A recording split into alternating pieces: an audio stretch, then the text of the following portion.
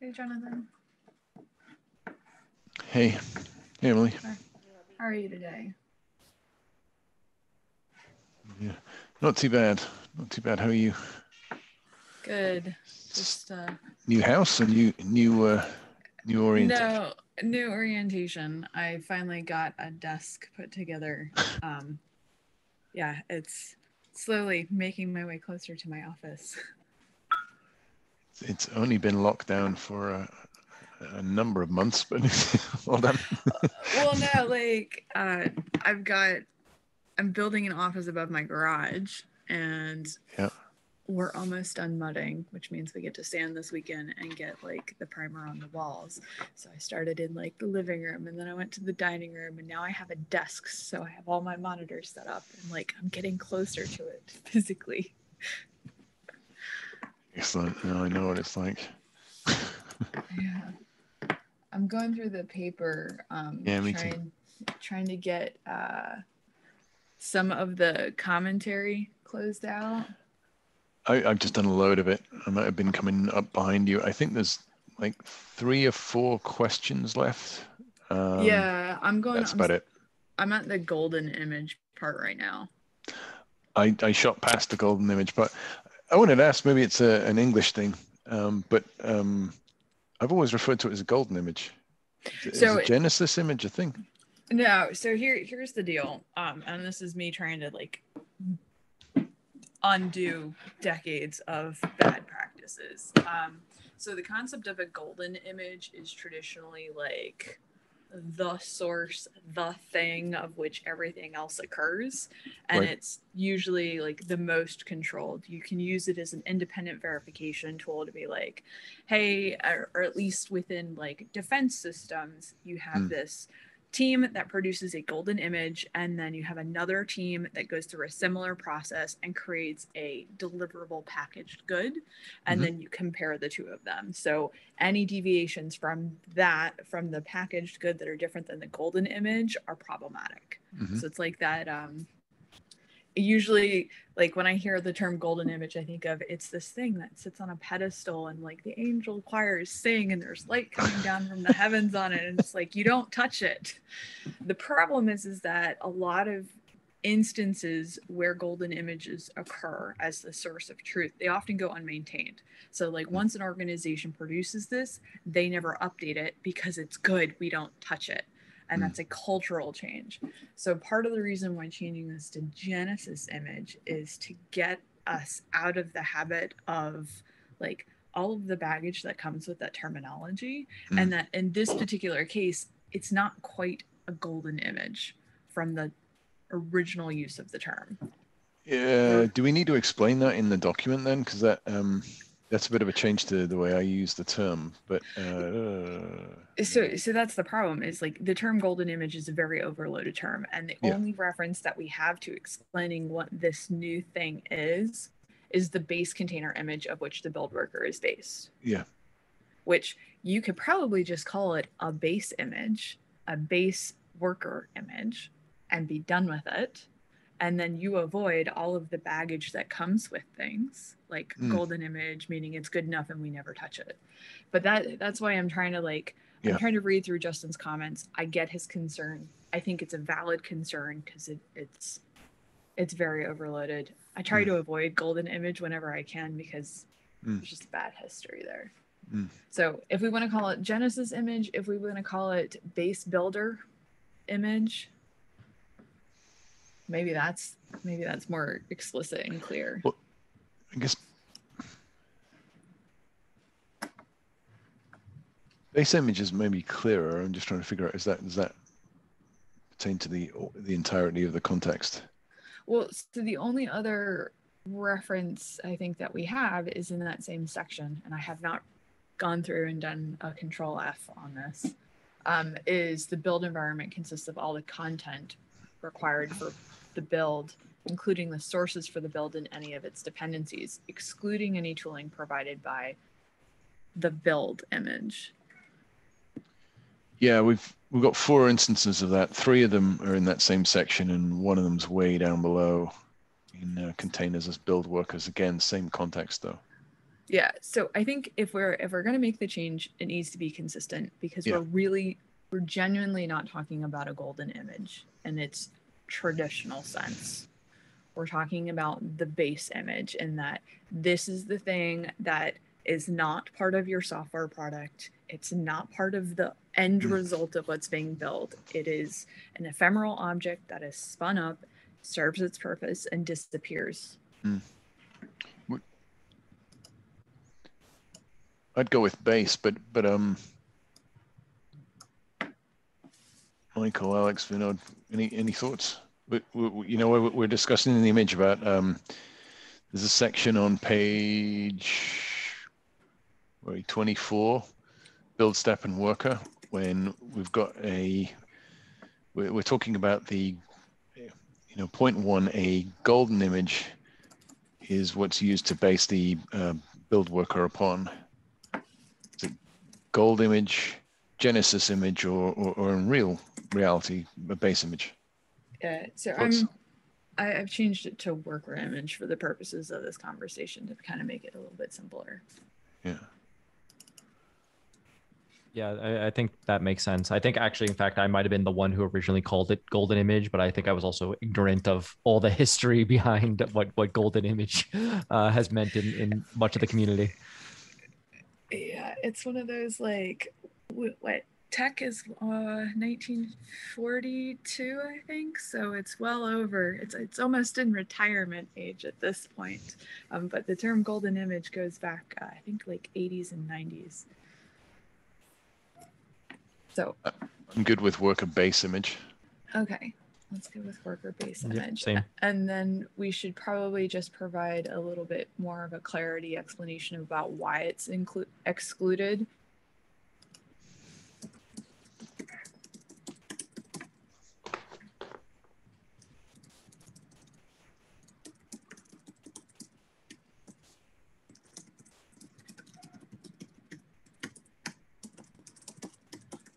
So I just added, as this tooling is not part of the end product being built. And hopefully that should alleviate Justin's concerns. And I can, I'll make a note to chat him. Yep. To double check that section. Let me hit that golden thing again. Worker base image binaries from the worker image. One more down the bottom. All right, I've changed it in the other places too. Okay.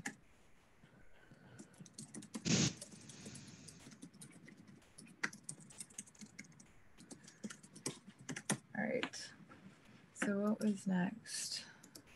Justin's got a comment on the set UID GUID. Container should be run with least privileges. I linked to this comment as generally sewage should be disabled.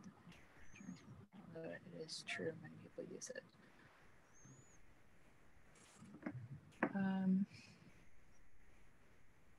So I would agree that we need to say the build container should be run with the least privileges. Sorry, where are we now? Build pipelines create build stages. If you, I think I'm logged in. So if you're in a Google Doc and somebody is doing something and you need to find out where they are, click on their icon and you will automatically be taken to where they are in the doc. Which one are you? I should be logged in.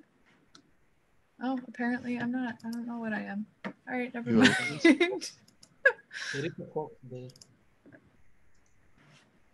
I think I'm in the right place. Yeah, there you are.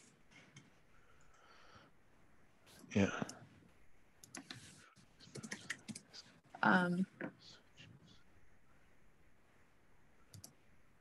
Hey, Richard. Avoiding obvious impediments to security.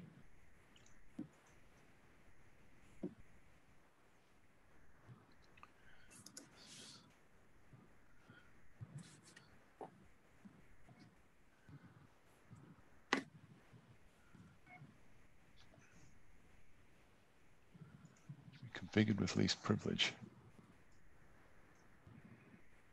is in the build container. I think.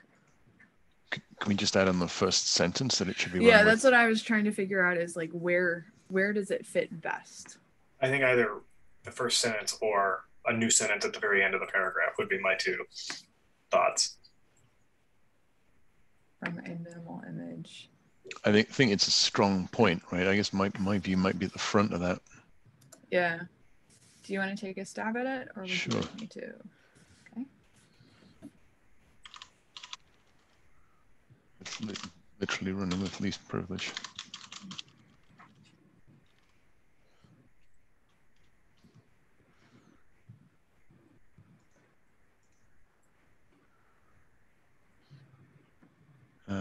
Should we specify how we can do that?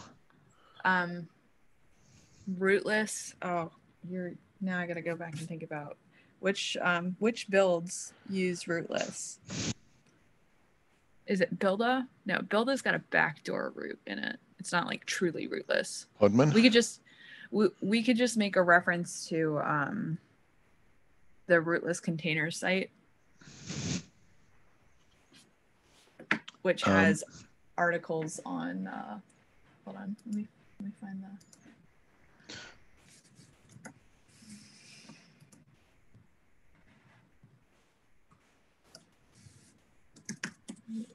it's been a while since I've been there.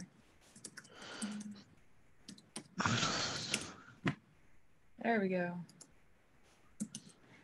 All right.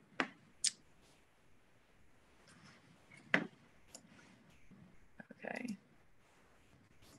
Am I at the spot? I think I'm at the spot.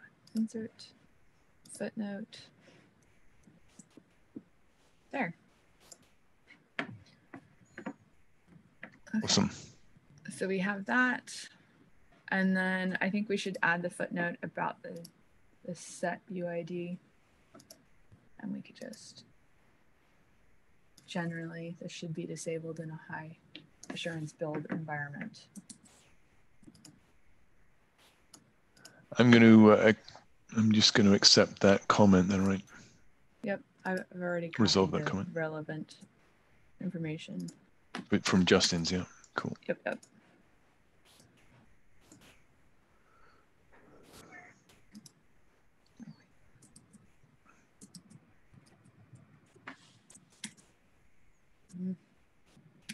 Still getting used to a new keyboard.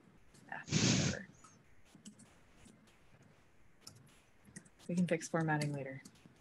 All right. You done? Yep. Mm-hmm.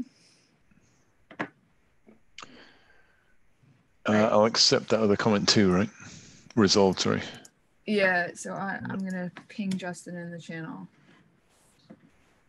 Just so he's aware, he'll get the email.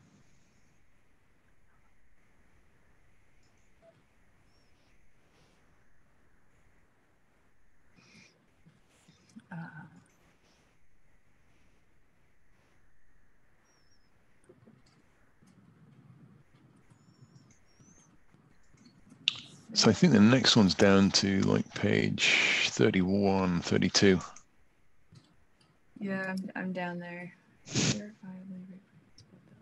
Okay, let me read through this.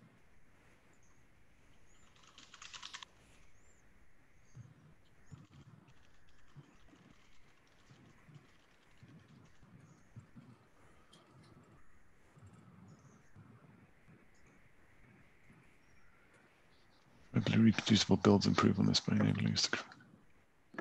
It's confusing the previous paragraph and the use variable two. Oh, you know what it is? We talk about deterministic builds, so I think it just needs to be moved around.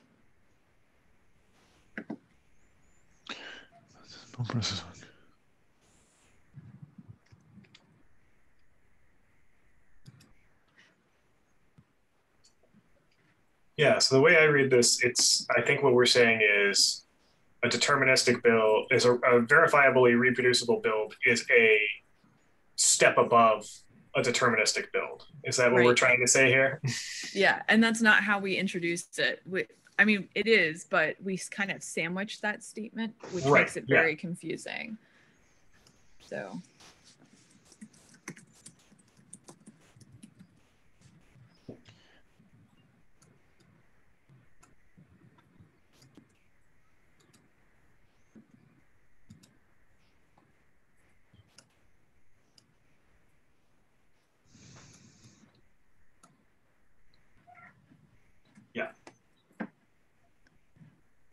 Okay, does this, now that I've moved things, does this read Basic build clearer? produces equivalent output. Enable us.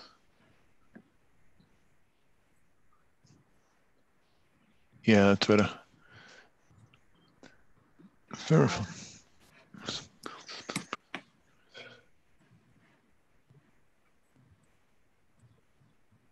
Yeah, that's a lot better, I think. I think if I accept all of these comments, it'll be easy to read. Yep. Yep. Okay. Let me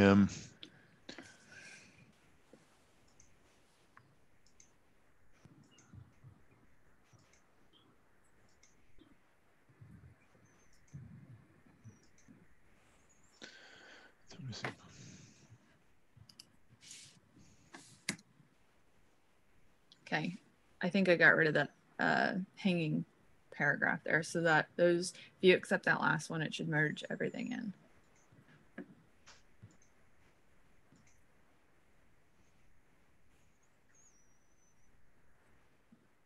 Okay.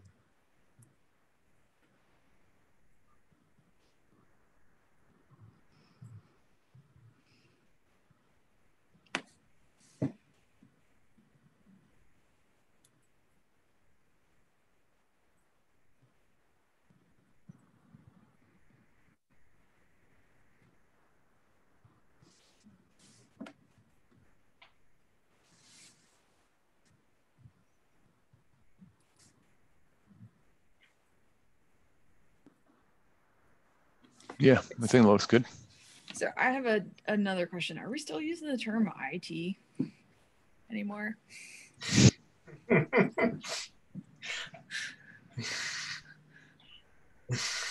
Like usually in conversations, we refer to the industry or the community or the system, the application. Go blanket nerd. Software industry, how about that? That's fine. It was very strange.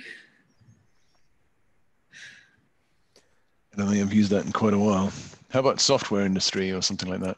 That's fine. We've also got IT systems in the next area, so just change that to systems. Yep.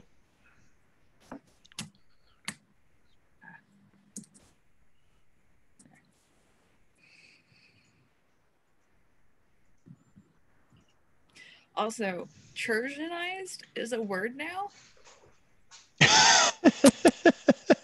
What's that? I have seen this twice in the past 2 days, the word Trojanized.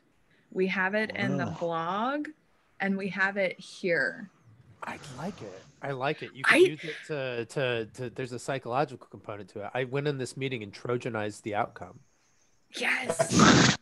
Yes. It's an awesome term. And it's like, I've never heard of it before, like the paper and the blog, and I'm in love with it.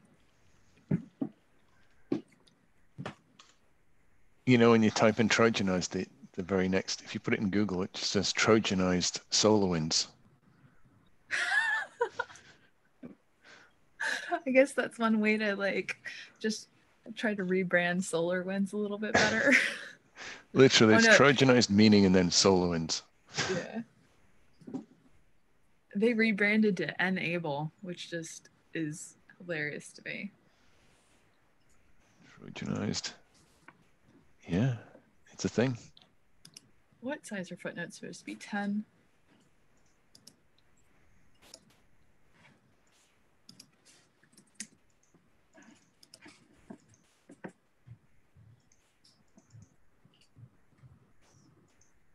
All right.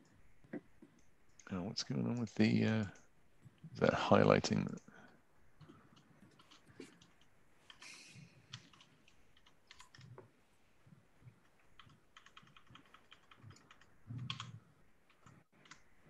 What is that? Is that some weird highlighting on the word Trojanized now, or what? No, I don't see it. It looks clean to me. Oh, weird. That's odd. It looks like, okay. Yeah, I've got some weird highlighting on it on my copy for some reason. Okay.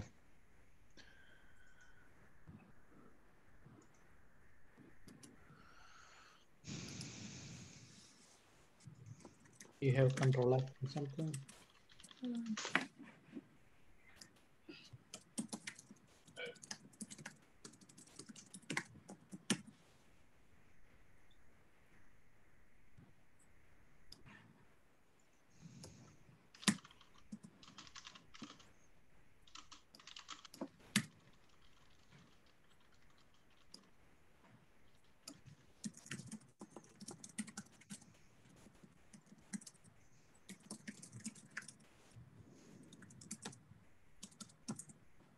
Let's see if I can spell today.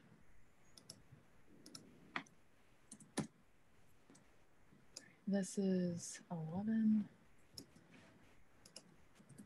and should be that color.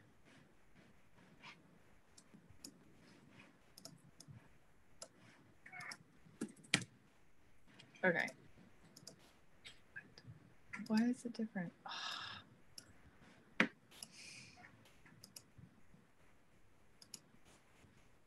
Okay, now that I'm hopefully done futzing about with the font, I don't know. Somebody has to fix the font. Google Docs hates me. It's not letting me do it. What's wrong with the font? Let me just apply the thing to start with it. It's supposed to be Arial 11, not Roboto 10.5. What the hell? Okay.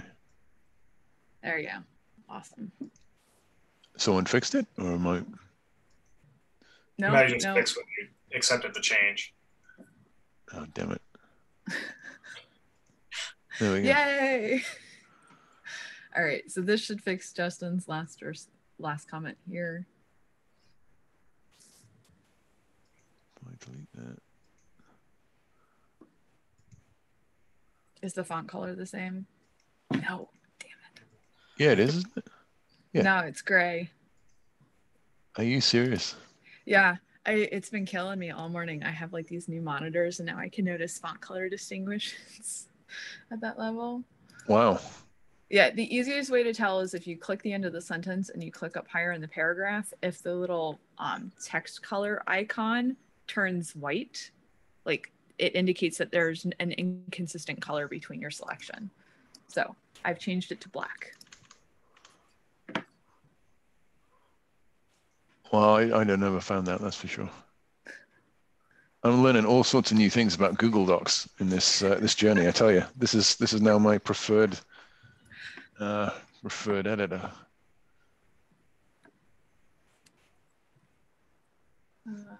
What else do we have? Oh, here's what happened there. Follow. That's all right. Is that all the comments? I thought there was some at the bottom. Yeah, there's loads down at 40 Okay. something. Yeah. Yeah, There you go. Whoops, someone did that.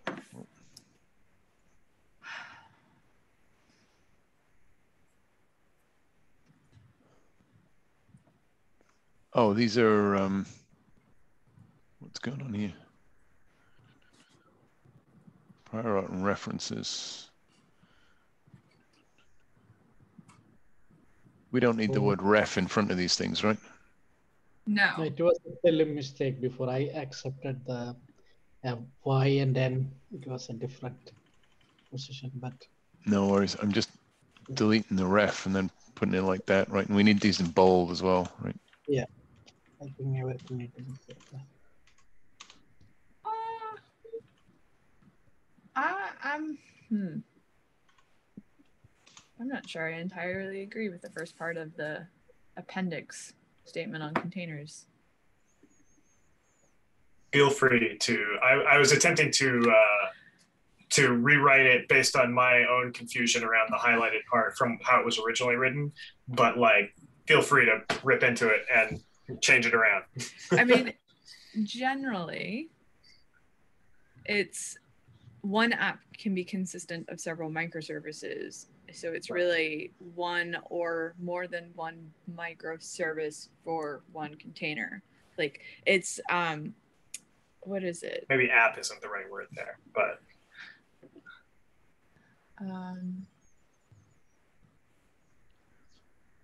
Like there's supposed to be a term that talks about like minimal functionality and like separating the different functional components to do the one thing that they do well and encapsulate them such that they do that thing. That's the genesis of why libraries exist. You write a library to do a thing. Right. So we could just get rid of that, and then there's no arguments about the statement. Mm-hmm.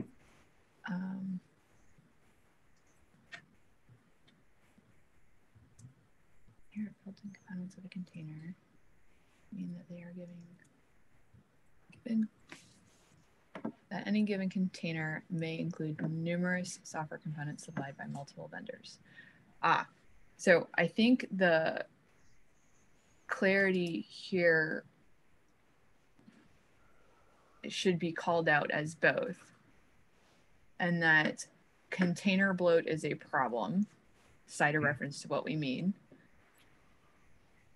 Maybe subject to container bloat.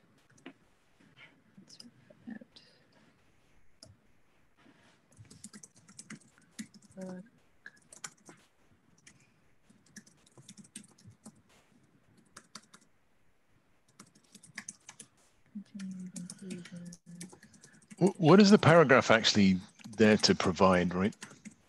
It's a good question. We refer to it in the document. Yeah, so we've got like containers, right? And it explains what a container is. It's got base container images, containers as workers, Docker files in here, multi-stage Docker files. I'm just wondering, it's a little bit muddled because it's, yeah. Are we trying to explain what a container is? Oh, that's a good question. We really should not be explaining that.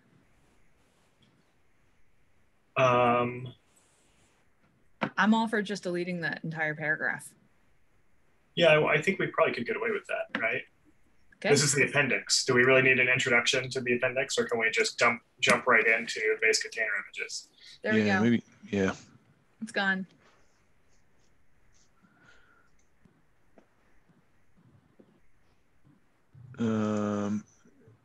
I'm just going to delete the thing rather than accept your, because I'm going to get lost trying to accept all of the comments. Yeah, no, you don't need to. Cool.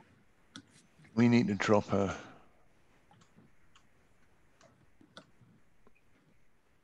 Is that all right in the spacing? Is that all right? No, it's all right.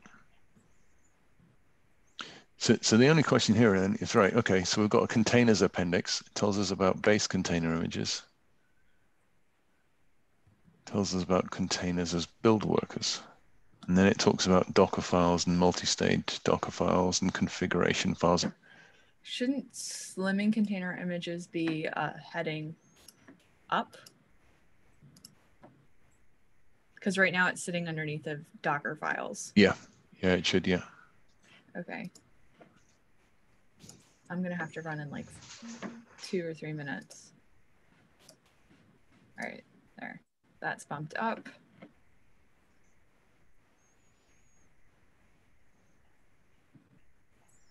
That's the end. Awesome. This is fabulous. I'm excited. So what's the next stage, Emily? I think we've had comments open for a while. We've gone through lots of comments, updating it and such. So right now, we finalize it. The next SIG meeting, we should do a status update to let them know that it's been finalized and that we're going to start working with the CNCF to get it published. And I need to look up what that process is because it's been a long time. I think we start with an issue that gets submitted to the CNCF service desk to get support for conversion to a PDF as well as conversion to Markdown. We need to clean up the supply chain part of the repo to ensure that this has a place for it, because I don't think we have a paper section. So we, as a SIG, need to decide where we're putting our papers, how we're managing them. Like the cloud native security paper is a general one. That's fine at a top level, but a supply chain paper, we already have a supply chain part of the repo. Right. It might make sense to like disentangle some of that. So that maybe somebody should drop that on the agenda for the next SIG meeting to figure out what it is that we're going to be doing as far as paper management within the SIG. Yeah. Cool. And in terms of this document, are we, given the agenda, are we still open for comments and keep that open? Nope, or just we're shut done. it? Yeah. Shut it down. Ray.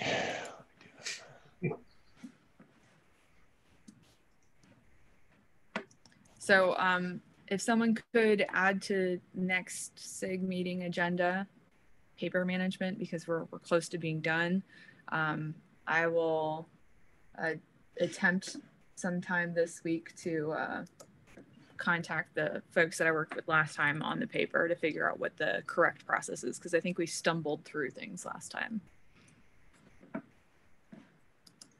Other than that, reviewing the blog, the draft blog, and making sure that it's consistent, we should be good to go. Awesome. Congratulations, everyone. That was cool. There's a lot of really good material in there. So there is. Really cool. It's exciting. It was a momentous feat. Several months. That was significantly longer, and yeah. Than originally enjoyable. expected. But enjoyable, that's for sure. Cool. All right. I gotta run. Have fun, everyone. Congratulations. Take a break. Enjoy KubeCon. Thank you very much. Thanks, everyone. Bye. Thanks. Thanks, Alex, for... Oh, he's gone. He did a load of work on that. It was really good. Yeah. A lot of editing. Yeah. All right. We'll catch up. Yep. On the other side. All right. Yep. Bye. Sure. Yeah.